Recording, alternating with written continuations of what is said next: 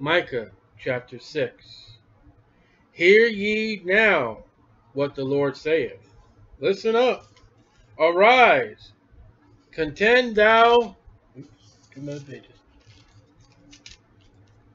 before the mountains, and let the hills hear thy voice. A lot of preaching to mountains and hills. Something about that. Hear ye, O mountains.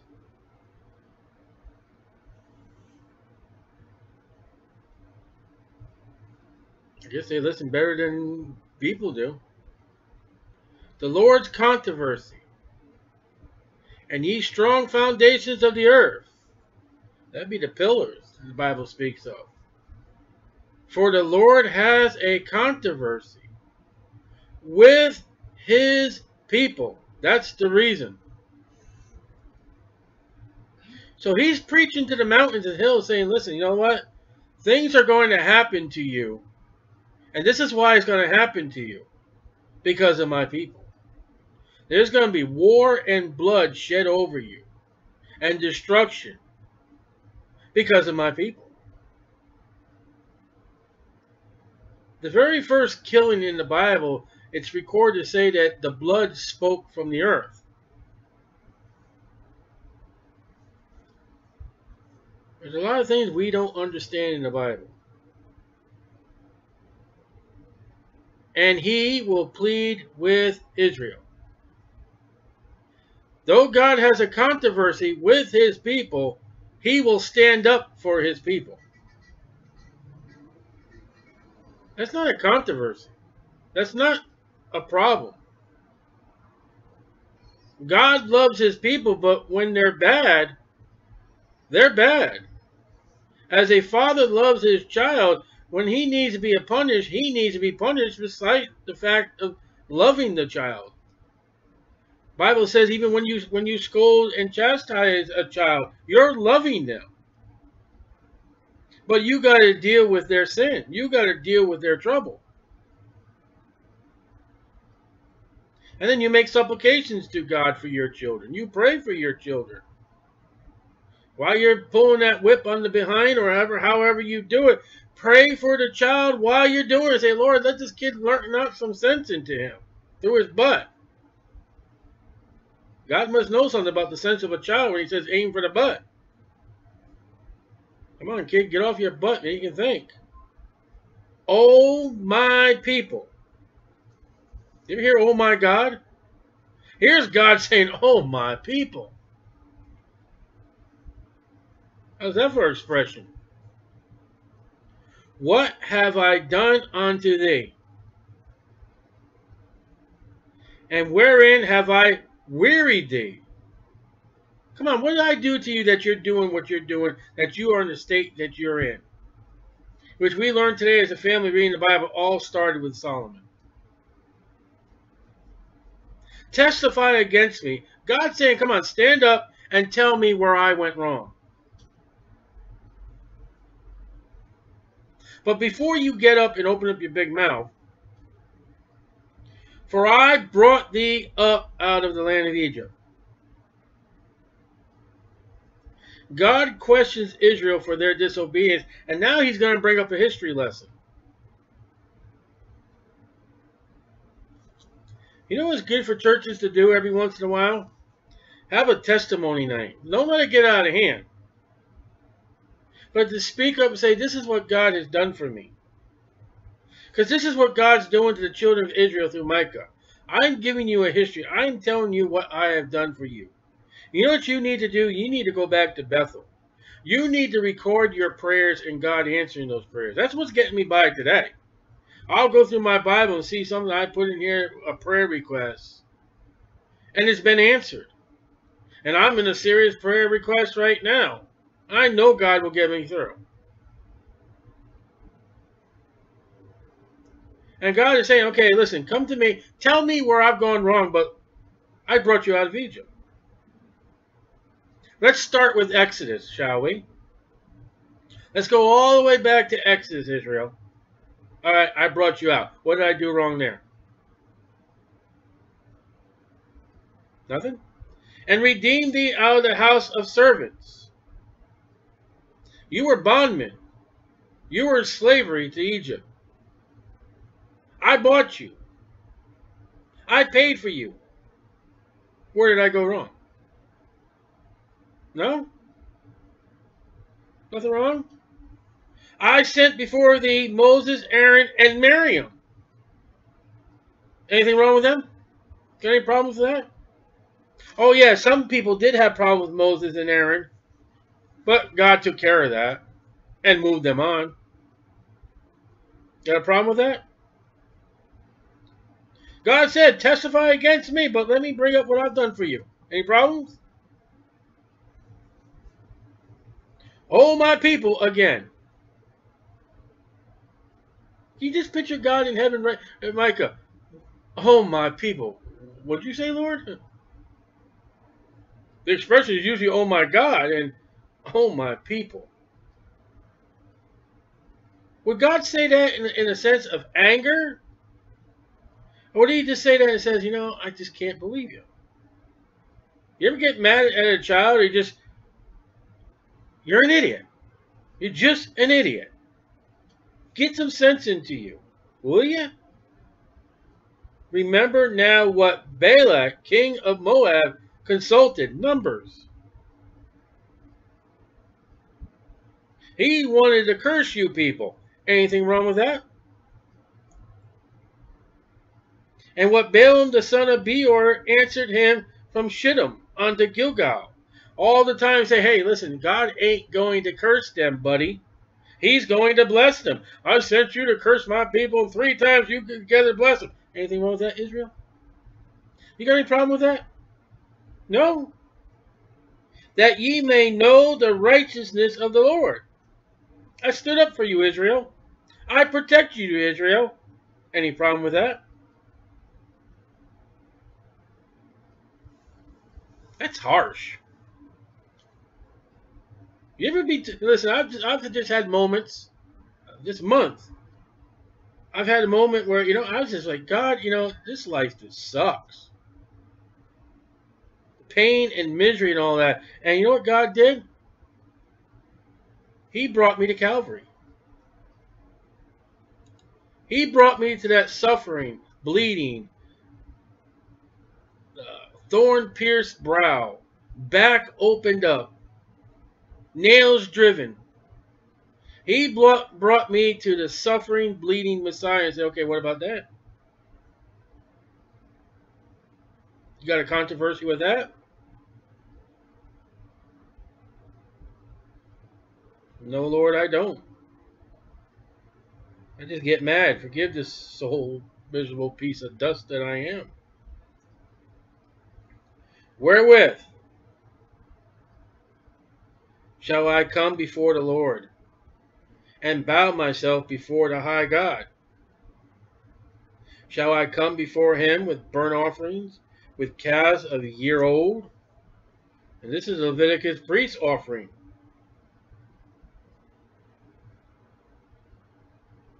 All right. Should I come to the Lord? Should I bring an offering? Leviticus 1, verses 1 through 17. Will the Lord be pleased with thousands of rams? Getting a little sarcastic, aren't we? How much did Solomon offer? And look where he ended up. Or 10,000. Leviticus 2:1. Rivers of oil.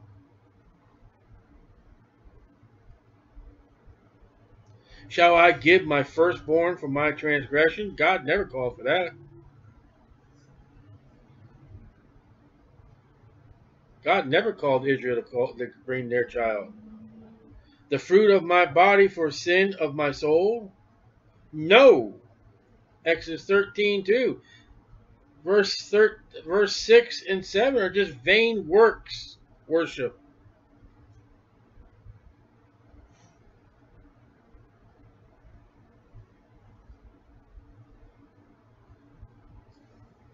Yeah, Israel could have done all that. It was prescribed by the law. But they were just doing it to do it when they're not doing it with a complete heart. You know, you go to church because I'm going to church. It's Sunday. Go to church. Blah blah blah blah. I go to church to be a blessing. I go to church to hear the word. He has shown thee, O man, what is good. The word of God. What's acceptable. And what does the Lord require of thee? All right, here's what God requires. But to do justly, and to love mercy, and to walk humbly with thy God. God, I'll bring you $200 million next church service. I don't want it. But Lord, I want it playing at the slot machines. Is that just? Is gambling just? Lord, my presence will be there at church, you know. Yeah. What about your attitude at work? Was there mercy? Did you help? Did you guide? What'd you do this week? Well, Lord, you know, here I am. Are you humble? That's what God wants. God can work with a just, merciful, humbly man. He can't work with an unjust, unmerciful, proud man. He can't work with that. Can't do nothing with that. He can't work with a piece of clay and say, hey, what are you doing? Get your hands off me. How dare you? I'm the one of the finest chinas in the cabinet. What are you doing to me? The Lord's voice crieth unto the city, and the man of wisdom shall see thy name. Hear ye the rod. Someone's going to get their butt beat. And who has appointed? Hebrews 12:5. The rod, because you're sinners. And there yet the treasures of wickedness in the house of the wicked, and the scant measure that is abominable. Remains sin left over. Just full of sin. Sin, sin, sin, sin. Shall I count them, the scant measures of the abominable, pure with the wicked balances, and with the bag of deceitful ways? That's not God. It's less than 100% for God. It's sin. It's wickedness. For the rich men thereof are full of violence. There's that word again, violence. And the inhabitants thereof have spoken lies. And their tongue is deceitful in their mouth. There's a great group of people you can hang around with, not? Therefore also will I make thee sick, and smiting thee, and making thee desolate because of thy sins. Leviticus 26:14. You're just so full of sin. I'll make you sick. You know what Israel was when Jesus Christ showed up? They were sick. They were so sick they even had devils in them. Leprosy, blindness, deafness, dumbness. Thou shalt eat, but not be satisfied. Can't fill your belly. Not enough. Eat by measure, Jeremiah said in Lamentations. Ezekiel, there'll be a certain measure of food. Thy casting down shall be in the midst of thee, and thou shalt take hold, but thou shalt not deliver. You're gonna take a stand. You're going to fall. You'll be in the midst. You'll drop. No victory. But thou shalt not deliver. That which thou deliverest. All right, in case you do deliver, will I give up to the sword. There's no victory in sin. Absolutely none at all. Thou shalt sow, plant, seeds, gardens, vineyards, but thou shalt not reap. Thou shalt tread the olives. There's a crop. It's been picked. It's been harvested. Thou shalt not anoint thee with oil. It's not going to be enough. It's going to be stolen. It's going to be bad olives. And sweet wine.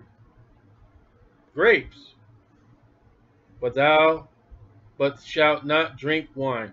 Hagar 1:5. Or Haggai 1:5.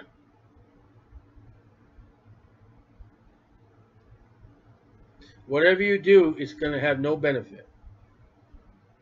The harder you work, the worse it'll be. For the statutes of Omri, idolatry, are kept.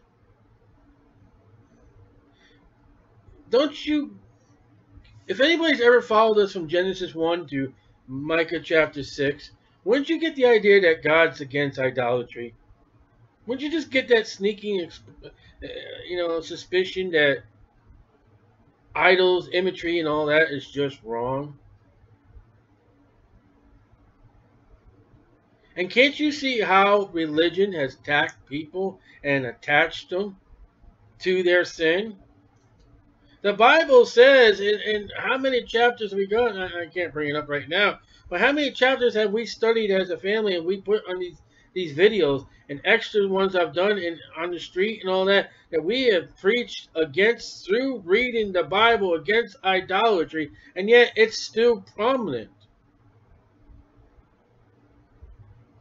You've got Baptist churches today, never mind the Catholics. You got Baptist churches, they got a plaque on the wall, this is the guy that started this church, and maybe even a picture of him. Oh, wow, a founder. He's long gone, he's dead. And so has your church. You walk in some churches around certain times of the year, and there's a lighted tree. That's idolatry according to Jeremiah. How can you get around it? We were in a church one time, it was the Christmas season, and we went right around Jeremiah, the Christmas tree. We completely just left, couldn't speak about that. Sunday school. Easter. Churches are involved with Easter. That's a Roman holiday. 2016, I'm not talking about the Dark Ages.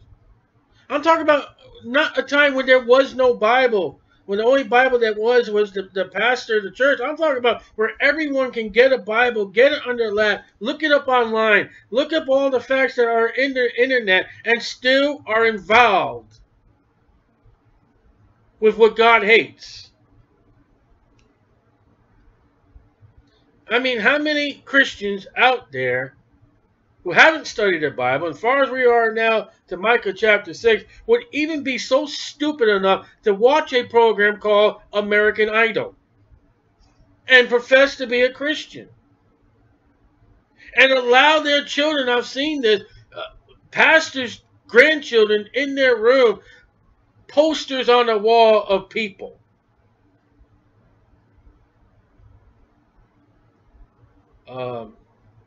Loose leaf notebooks of cards about people. That's idolatry. You walk down the street and you got someone's number on the back of your shirt. That's idolatry. If you know more about a particular person, movie, teen, or what have you, if you know more about that thing than you know about the Bible, that's idolatry. And all the works of the house, here's a great name, Ahab. 1 Kings 21, 25, and 20. Read Ahab and see why his name is mentioned there. As far as some Christians, they made the only name of Ahab would be a pirate.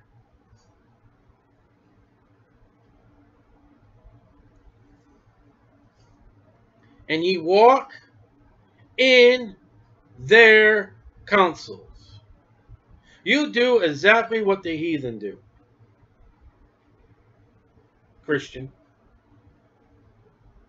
Oh, we call it Christian. We call it Christianity. We call it for Jesus. Call it a sin. How's that? It brings the teens together. It brings the children to know the gospel. Call it sin. And you think God's going to use that sin for good? Really?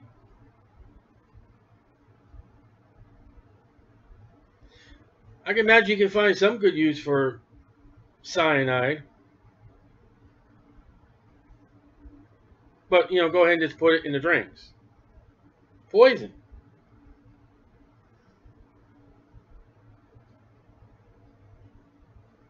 This whole chapter is about sin and the consequences. And me, dabble in it. One more lap around and we can get by. And what we don't see coming up around the bend is a big wreck. And the destruction. And then we pray to God, help us out. We all do that. That I should make thee desolation. Why is God doing all this to Israel? Sin.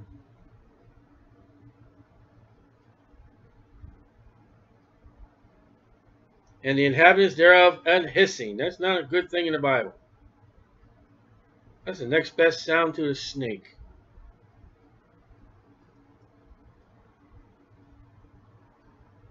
After he dealt with Eve. Before Eve, he talked. After Eve,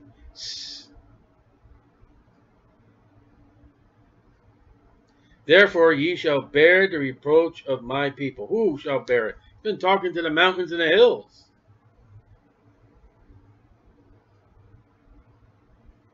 You know what the mountains and hills would say if they could speak? God, they killed people upon us. I know, I hear the blood of Abel. God, you see them offering incense up top of this, us trying to reach to the gods? Yeah, I see that. God, did you see them taking their firstborn child and killing him? I saw that. God's preaching to the mountains and hills because that's where they're worshiping these gods. This is where their worship service is. In groves. And in druids. And Yule logs. And evergreen trees. And bonfires. Family picnics. This is all going on in the mountain and hills. And God's saying, listen, what they're doing in you right now, this is why it's going to happen.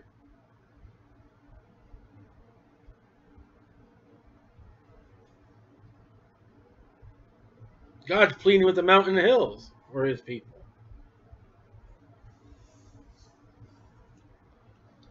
So when you preach when you preach to the public, maybe the people are not hearing, maybe the land's hearing. When we preach in Daytona, maybe the land of Daytona, yeah, we see it. We take record of it. That guy spoke about you, God. You should hear what they speak when they're gone. You know, rocks record sound.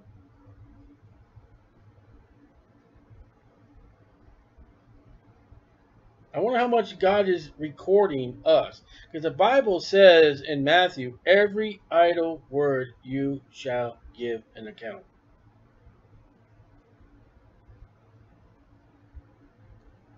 Maybe something with Mother Nature will be a witness against us. I don't say I believe in Mother Nature. We got so much we got to give an account to, and there's so much around us that will stand witness, yay or nay. I don't know. But I do know one thing. Sin has a consequence, and it's never good. I want to go home to heaven. I'm here for a reason today, but I want to go home. I want to get out of sin. I want to get away from it. I'm tired of it. I'm tired of the consequences of it. When God removes sin away from me and my body, I'm going to have a new body. I'll have no more pain, no more sorrow, no more tears, no more heartache, no more anger, no more red lights, no more sarcasm, no more stupid people, no more people rejecting Jesus Christ, no more aches, no more making God ashamed of me.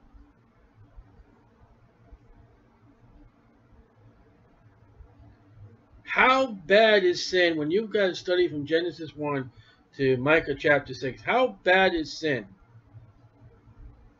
How does sin mark? I'll tell you exactly how sin marks. When you see Jesus Christ in glory, he still has the print of the nails in his hands and his feet.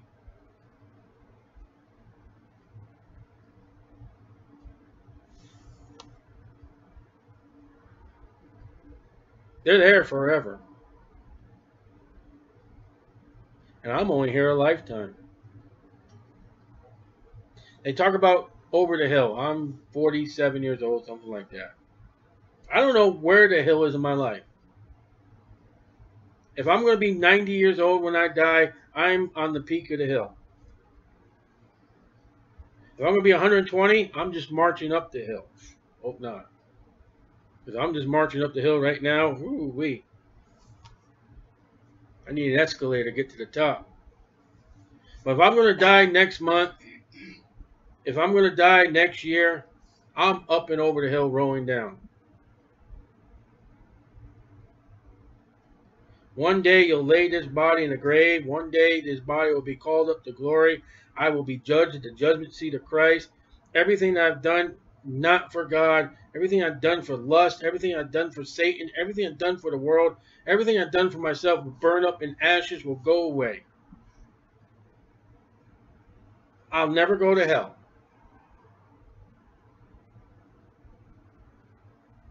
I will live pain-free, suffering-free. And when I see the hands of my Savior,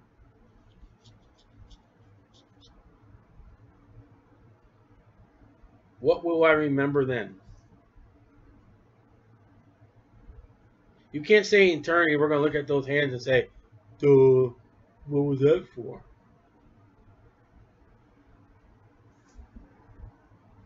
Like, I don't know what we're going to do. When we get heaven, you see a Christian, and they ain't got no crowns, no rewards at all. So where'd your crown go? I don't think that's going to happen. We're going to have some kind of sense. So why not just give us all rewards? Give us all crowns. Some lose them. And to realize that I think I'm so big, and God is, and he bears in his hands in New Jerusalem the marks of Isaiah 53 that he bore from me. And I go into New Jerusalem with a pure, undefiled, unmarked, holy, sinless, righteous body. Something ain't fair.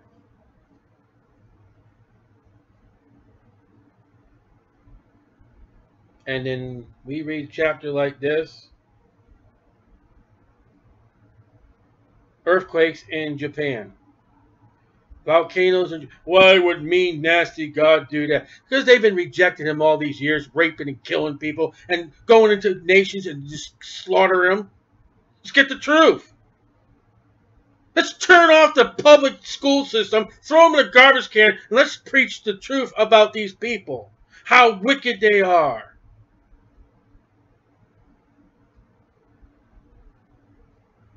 And they're enjoying their sins. And they're lavishing in their sins. Romans chapter 1.